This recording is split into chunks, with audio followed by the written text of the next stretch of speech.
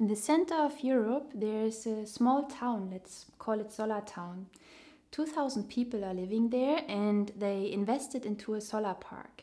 So when the sun is shining, the solar park generates even more electricity than the people living in this town can consume. And now imagine that this town also has a public swimming pool, which has some energy storage potential, and the people living there, they are also willing to provide demand response. So it's obvious that in such a setting, the distribution system operator cannot continue the business as usual way of operating grids anymore. My name is Sophia Ruester and I am a research fellow at the Florence School of Regulation at the European University Institute in Florence. I'm here today to talk about the regulation of electricity distribution system operators, or DSOs, because we are in a period where we move from passive distribution grids to smart distribution systems. What did change?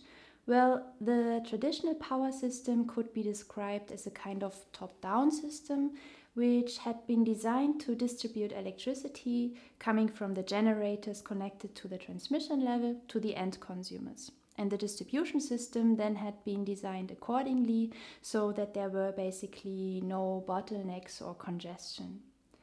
But what we observe today is that the whole situation is changing. The distribution system architecture is becoming much more complex with new features. So we have distributed generation, we have local energy storage, we have electric vehicles and also active consumers. And all these new features together we could call a kind of distributed or local energy resources. So why and where do we have to rethink the regulation of electricity distribution system operators? Let me start with the why.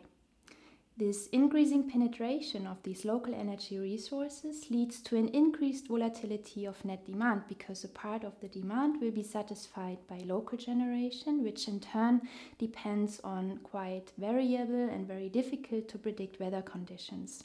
And this leads to a lot of uncertainty regarding the flows in the local grids, but also at the transmission interface, and even to reverse flows in case the local generation exceeds local demand.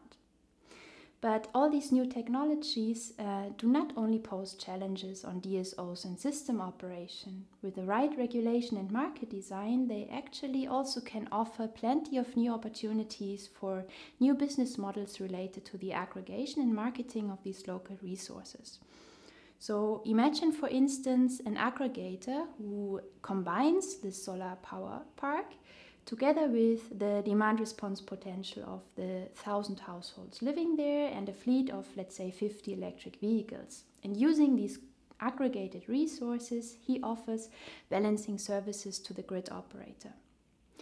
To enable all that, we need substantial investments in order to properly connect all these new resources to the grid and to enable the system to deal with this increased volatility of demand, and also to set up ICT infrastructures for grid automation and grid monitoring. And we also need a level playing field because these local energy resources have to be able to compete with the resources that are connected to the transmission grid. And this leads directly also to the question about where we have to rethink the regulation related to electricity DSOs. On the one hand, the DSO is a regulated entity because the grid is a natural monopoly, and the allowed remuneration will be collected via distribution grid tariffs, and the structure and format of these tariffs will have an important impact on the grid users' behavior. But on the other hand, the DSO is also a key player along the supply chain.